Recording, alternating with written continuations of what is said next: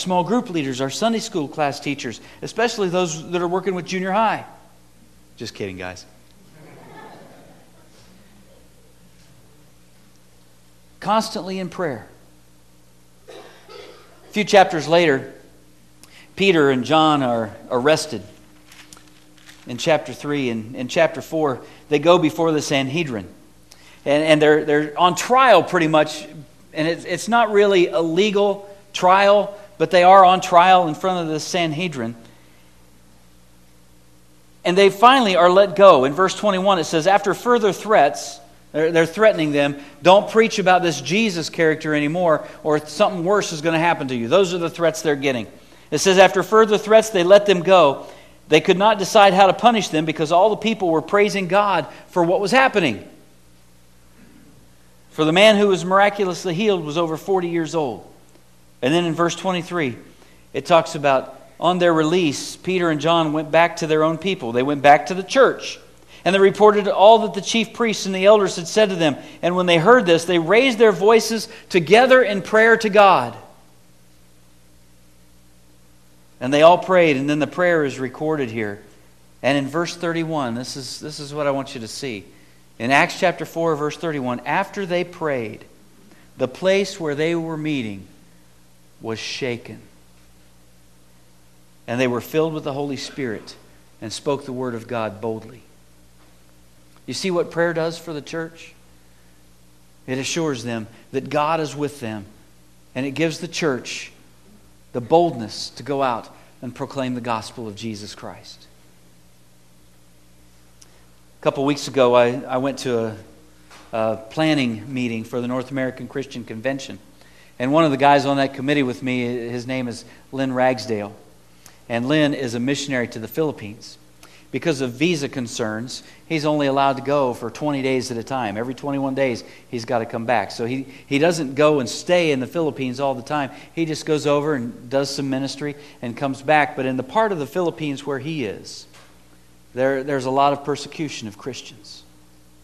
And he said the Christians there, the local Christian leaders, were really struggling. And so on his last trip over there, they got together and they all huddled together and they prayed all night long. And he said the next morning there was a 4.0 earthquake. And he said it was so cool for those Philippine Christians to go right here to this verse and said after they had prayed, the place where they were was shaken. He said they really felt like God is with us. There's nothing that can stop us now. And they're right. That's what God wants for His people. But only a praying people can have that kind of a feeling, that kind of assurance. And so what are we going to be? The church that prays for 10 days or the church that prays for 10 minutes? The second one, we can be an unstoppable church through power. That's what Jesus said in Acts chapter 1, verse 8. He says at the beginning of the verse, you will receive power when the Holy Spirit comes on you. Up in verse 4, he says, go to Jerusalem and you wait for the gift my Father has promised. You see, the interesting thing for the church today is the same Holy Spirit that empowered the first century church to turn the world upside down for Jesus Christ is available to us. And sometimes we just act like it's not the same power, that it's not the same Holy Spirit that fills us as filled them. But that's not true. It's God's Spirit. It's a God that doesn't change. He's the same yesterday, today, and forever. And with the power of that Holy Spirit, we can be an unstoppable church. The first century church was accused of turning the world upside down. These same men who have turned the world upside down have now come here. The Thessalonians told the Bereans. Thirdly, we can be an unstoppable church through proper priorities. That's not always easy. Because sometimes to have the proper priorities means that we set ourselves up for some pretty painful experiences.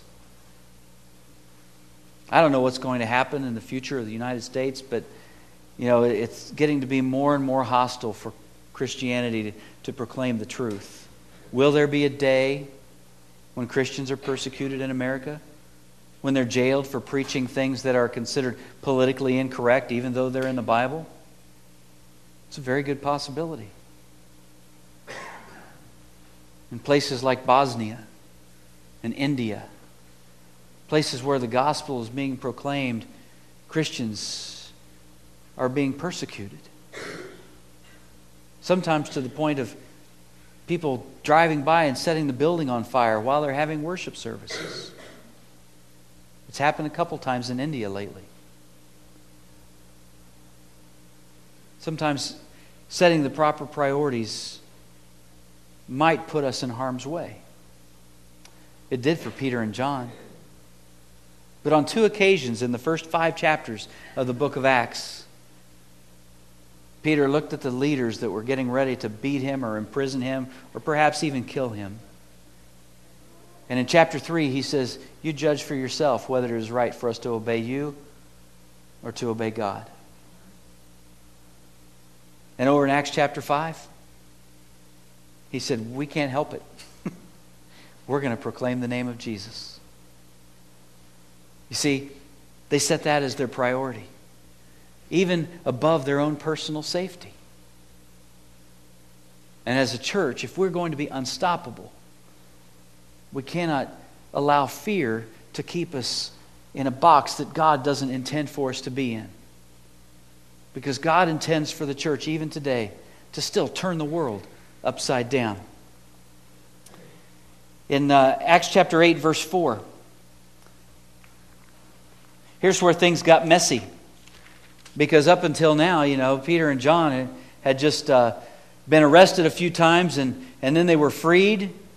But we come to Acts chapter 8, and all of a sudden, you can read here in the first verse. On that day, a great persecution broke out against the church in Jerusalem. And all except the apostles were scattered throughout Judea and Samaria, and godly men buried Stephen and mourned deeply for him. You see, Stephen became the first martyr of the church. The first man murdered for preaching the gospel. But he wasn't the last. But the key isn't in that first couple of verses. The key is down in verse 4, when it says, those who had been scattered preached the word everywhere that they went. You see, they didn't let the persecution stop the proclamation, because they had their priorities straight.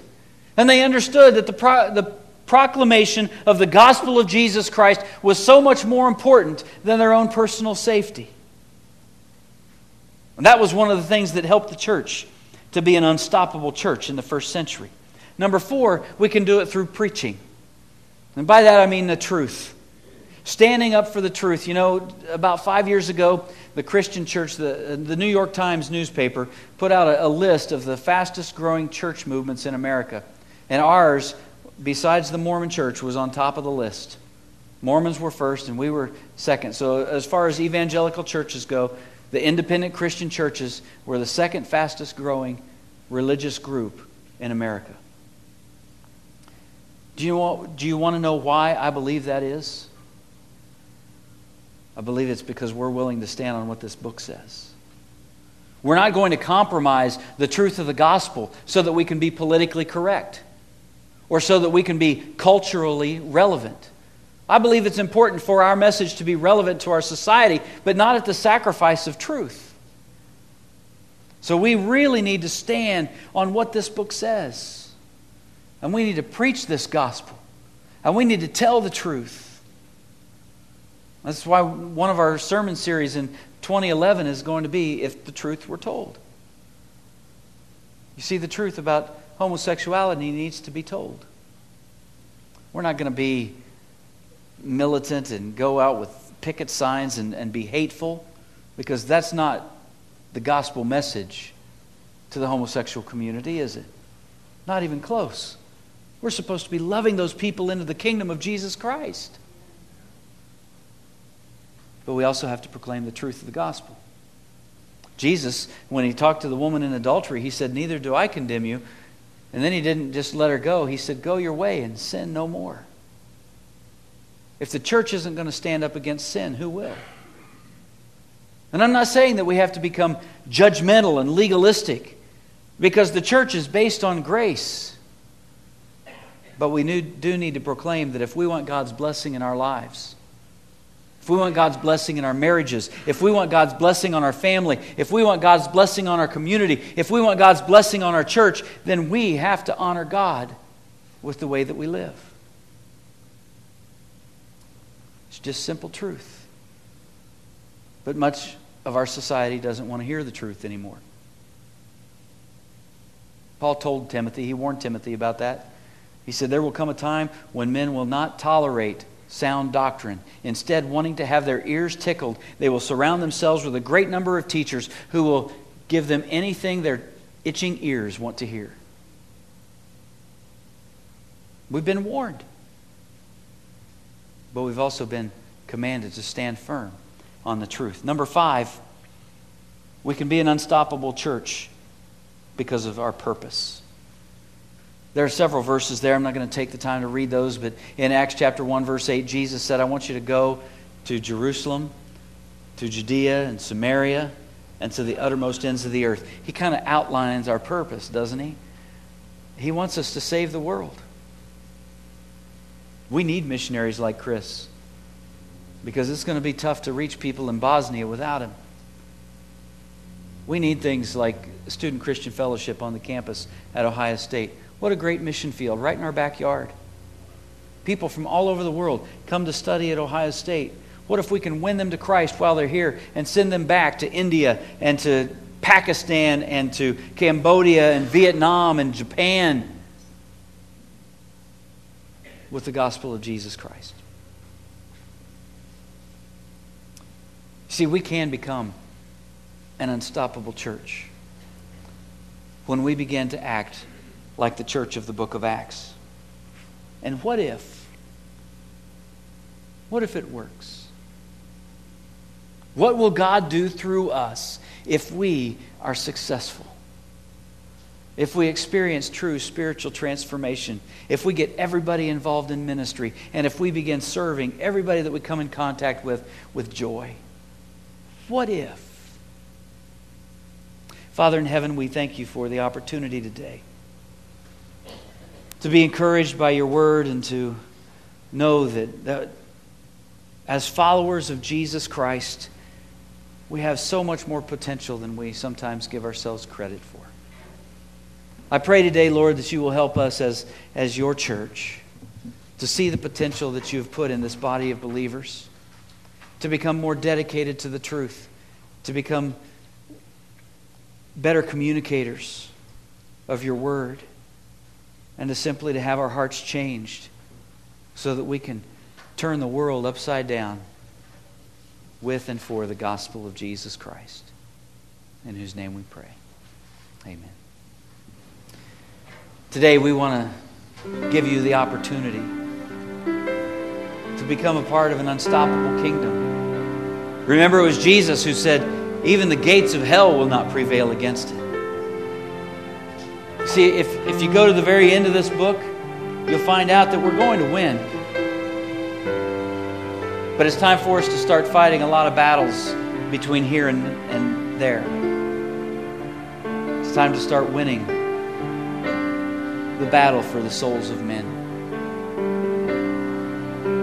That's the church's purpose.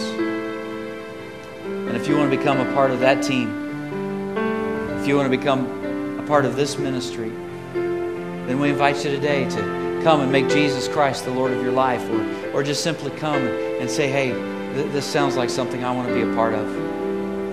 I want to be a part of an unstoppable church. If that sounds like you today, I invite you to come forward. I'll meet you right down here in front. Let's stand and sing.